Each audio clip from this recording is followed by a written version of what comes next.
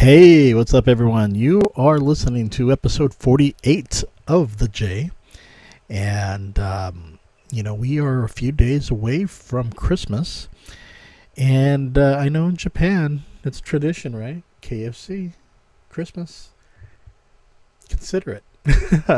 I actually been doing it for the past 7 years or so, and yeah, it's if anything, it's just. It's something I started back in Japan and have done it every year, and have told myself, why do I keep on doing this? But no, it's just, I guess, part of my Christmas tradition that originated from Japan, because in Japan they love their KFC for Christmas. It's considered a luxury luxury meal. No, seriously though, it's very expensive in Japan, and last every year I've been going to the U.S. It's not exactly cheap as well. So, but yeah, I think if anything, it's the holidays are coming up, and I figured, you know what, let's do a Tetsudo Mokei podcast edition, and we'll talk about the model trains, but let's see what's going on in the train world of things, especially what's happening in Japan. So we're going to go ahead and start with this article here. So what we have here is there's going to be a smartphone version of the Digipla collection, Whole Railway Mini JR East Edition. And this one is, for people who, I guess you can pretty much get it for iOS or Android. It's about 1480 yen. So I guess the concept is it's a plastic model, and you could do layouts and run your trains. I guess it's coming out for the Nintendo Switch, and also Nintendo Switch on October. Wait, not October. It was it already released already back in October, or I'm not sure, but I know a PC Steam version is out. So the plastic model mode, you can create mass plastic models by putting vehicle parts together like a puzzle. All the vehicles are officially licensed, and the vehicles are detailed. Okay, so you can place buildings to create a variety of landscapes. Not only can vehicles assembled in plastic model mode be driven, but you can also create scenery in the morning, evening, and night. So you can find this on the gmodecorp.com. See if we have something here. Here it is right here. Probably this is the one. Let's see here. Yeah, Nintendo Switch and Steam. I guess they do have it. And this game will be out on, what day is it here? December 19th. So it should be coming out. Well, it is out. It came out like a few days ago. Again, for 1480 yen. So, yeah. I think if anything, I'll probably check out the Steam version of it, but that's pretty cool. So let's move on. Aha! It's that time of the year. That time of the year when the train toy companies, model train companies, start releasing their catalogs. So we have here the KATO Engage and HO Gauge Railway Model Catalog for 2024. It will list products scheduled to be released or remanufactured or re-released in 2024. So this one goes on sale, or well, actually is on sale right now. Came out on December 14th, and the price is 2640 yen. So again, these are catalogs. They mainly list products that are scheduled to be released or re-released, remanufactured, whatever you want to call it. So it's also includes an easy to understand starter edition for people who are new to railway models, as well as tips and advice on how railway models work and how to develop track plans. There is also a QR code that allows you to easily access the company's homepage for the magazine. And again, this one is 2640 yen, which would be probably what, like $17 or so. But yeah, that's cool. On to the next news. Okay, this one's courtesy of Tetsudo, and this is a train site in Japan, a popular model train site, or trains in general. And this one article is for those who purchase railway models and railroad. Well, I guess this is about the tax thing, and I guess the whole article is about, with the year-end New Year holidays. Right now is the best time to get hobby-related items on sale, especially online through auctions such as Mercari and Yahoo Auctions that sell N-gauge and HO gauge railway models. Extra railroads that people may have accumulated that could be someone's junk, but for another person, it's a great way to capitalize on getting more railway pieces. And this thing is pretty much. These are also great for return gifts for hometown tax donations. A surprisingly large number of people avoid going home or traveling during the business year end and New Year holidays and enjoy model trains and plastic models thoroughly. So these people who are pretty much stuck at home, they like doing these, collecting the models, playing the models, and yeah, I got it. I think if anything, let's see here, there's going to be a family pay bonus. Anyway, this is just pretty much about, I think I talked about this before in regards to Japan and the various ways to cut down on, tax, well, not to cut down, but yeah, pretty much to cut down on your tax spending and how to bring it down. So yeah, you can definitely look that one up. Let's see here. Next one. Okay, this one's from Kiss Press JP. A vehicle tour will be held on January 20th, 2024 at the Yakujin Depot in Kakogawa City on the JR Kakogawa line. The pre-registration is required by January 5th. To participate, groups of no more than 5 people, including elementary school students, are required. So this is the train right here. That looks pretty classic, but I do like the livery, the blue and the black. So yeah, this one is courtesy of the JR Kakogawa line, the Kobe Electric Railway Hour Line, and the Hojo Railway Usage Promotion Council. Working to promote the use of each line by encouraging people to rediscover the goodness and appeal of railways and gaining fans of regional railways. And you can tour the facility. So the first event will be held at the Yakujin Depot on the JR Kakogawa line. And you can see the train cars being washed. Children can ride a rail cart, operate a model train, and do other things you would normally see or experience. So here's pretty much events are also being scheduled to be held at the Kobe Electric Railway's Suzurandai Vehicle Factory and Hojo Railway's Hojocho Station Inspection and Repair Depot. So something to keep an eye on if you are in that area. So looking at this right here, yeah, if you're in the Kobe area, that's a pretty cool thing to take advantage of. Okay, with this news right here, the railway diorama is also in the Christmas mood, so you can create a fantastical world at the Yokohama Hara Model Railway Museum. So this is an impressive diorama depicting a fantastical world related to Christmas, and it can be enjoyed until the 25th at the Hara Model Railway Museum in Nishi Ward, Yokohama. The diorama, Ichiban Tetsumo Park, has 6 tracks and 1 lap is about 70 meters long. The length of the entire track is approximately 400 meters. 450 meters, yeah. And the building is nearly 450 meters.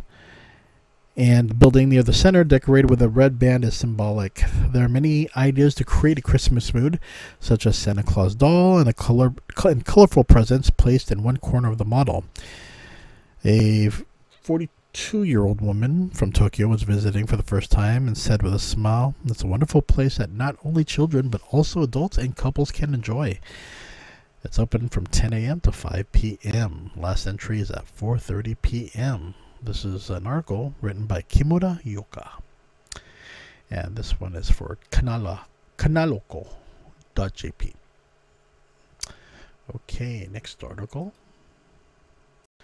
Okay, and this article right here is from NHK. And this one's as a memory of Christmas, an event at a temple where children are invited to run model trains. So let's see here. In an effort to deliver memorable Christmas presents to children, an event was held at the temple in Oita City where a brightly colored model train can be ran. This event was held at the Ryohoji Temple in Kuhara, Chuo, Oita City, with the cooperation of local railway enthusiasts and about 180 people, including children from a nearby children's school, who were invited on the 8th. And pretty much the model train ran from the children, which was loaded with stuffed animals, of popular characters, Santa Claus dolls, and decorated with Christmas wreaths, creating a Christmas mood. The children cheered and waved and joined the world of trains, were creating an unexpected location. So children were having fun. So that's pretty cool. Okay, now let's get to the model trains. We're going to talk about KATO releases, and this is for the month of April and May. So for April, we got the DD510. It's a warm terrain. Let's see if we can make this bigger here. There we go. Let me go ahead and check these all out right here. Let's see what we have. Okay, there we go. The one in gray is the KATO DD510 warm terrain. This one's going to be orange with gray, and it has the white bars right here. And so this is an early mass-produced car manufactured back in 1964 through 1965, and these trains are one of the most popular ones I know in Japanese train, history. They were very active, and these locomotives were divided into non-multiplex types, and because it wasn't compatible with heavy duty things, it has a clean end beam without jumpers and a front handrail, which was unique to earlier cars at the time. And the features include a front inspection door that opens, and warm terrain is mainly located in Kyushu. So it was used to pull passenger trains and freight trains, and it also led to the blue trains, the Sakura, Hayabusa, and Akatsuki, that ran on the Nagasaki main line. But in the 1970s, this train was transferred to Yonago Ward, and it continued to be active there on the Fukuchiyama line and the Sanin main line, so before retiring. So that is some history on this vehicle right there. And let's see here, is there a price for this? So this one is going to be about 8,800 yen. So that's what you expect for a single car. So that's pretty cool. Let's see here. So we have the EF65 500P. So when it comes to these EF65s, they're classics, but this one is really interesting because it has the blue cars, and then you have the beige or the blue. The EF65 500 was released back in 1964 to 1965, and it's based on the EF60, and it was used to tow the 20 series Sleeper Express and the Koki 10,000 series high-speed freight trains, and these were the star of the Tokaido main line at the time. The passenger type is called the P-type, and the cargo type is called the F-type, and they are characterized by different equipment. In addition, due to a shortage of passenger locomotives, 8 EF65 Series 0 cars were then remodeled. So you can see it right here. So what we have is the EF65 for about 7810. and that is just for the single car right there. And then you can get the Series F Type Limited Express color for the same price. So it goes about like $50 in US dollars or so, a little over. The F6500 Series P Type. I'm not sure what the okay. One has a JR specification. The other one doesn't. But yeah, so these are around like 50 or 60 USD, or 7,000 to 8,000 yen between that. So not too bad. We have the KATO, the Sakura right here. Let's see if we can find. Well, it's part of the line right here. So these are the cars that the EF65 is pulling. And, you know, the Sleeper Express Sakura has changed to the 20 series in 1964. It's a traditional train nickname that represents Japanese national railways. And this one was in operation from 1965 to 1972. And they were divided and merged at Hizen Yamaguchi, currently Kohoku Station on the Nagasaki Main Line. Formations bound for Nagasaki and formations bound for Sasebo. So that's pretty interesting. So that is the cars that are being pulled. Not bad. You could see here though that you could see the name mark with the Sakura on here. So the next one is the 227 1000 series. So looking at the colors with the green right here, but this one is a 2-car direct current suburban train which started in 2019 to improve safety and service levels, and it replaced the old JNR, Japanese National Railways type vehicles that were often used in the Wakayama area. It's a shaped train. It's characterized by its green coloring right there.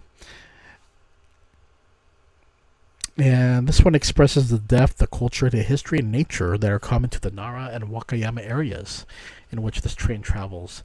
The exterior is similar to the 227 series, but there are changes in various parts to suit the operating mode, such as the door opening, closing guidance indicator next to the side sliding door, and a long seat inside the car.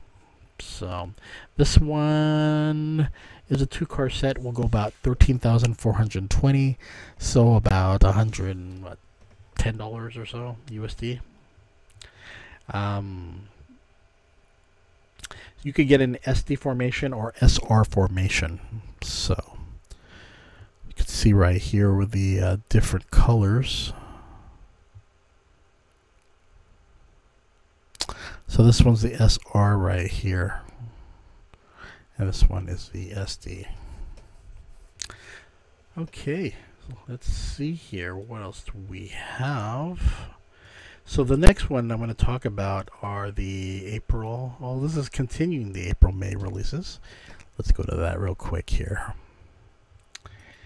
And what we have here, and I love this livery of the Shonan colors, but we have here is the 211 5000 series.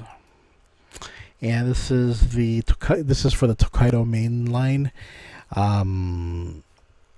Yeah, you can see the Shonan, the orange and green. The 211 series, 5000 series, and the 5600 series were used for commuting, daily commuting, and suburban transportation on the Tokaido main line. And it improved customer service facilities and cost reductions of the conventional 211 series.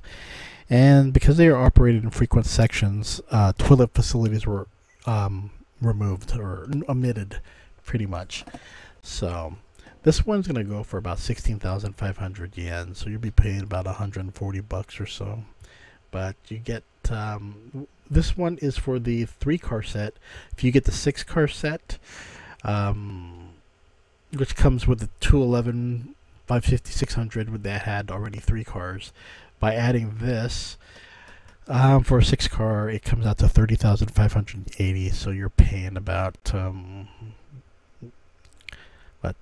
275 USD or so. Let's see here. The next one's a 313 8000. So this one right here. I'm just looking at the orange livery.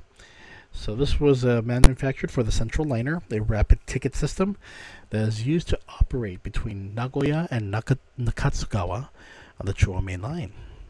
So it's silver for head, I guess, or the top. And the various orange coloring give it a very different impression from other 313 series. And the interior also features convertible cross seats with a wide seat pitch, a box seat at the end of the car with a large table, and a partition next to the door. Okay. This one goes about for 15,950 yen. 2,600, let's see here. I don't see anything here. Oh, yeah, here is a 3,100 right here. So you got the, this one's for 11,000 yen. It's a 2-car set. So I'm looking more for this 3,100, and so this one is like an expanded version of the 3000 series that's active in Shizuoka. But you know, both of them look very cool, and I think the price is pretty much good for this 2-car train at 11,000 yen, which is about what, $99 or so. 95 to 99, I'm not sure, but yeah, that is that.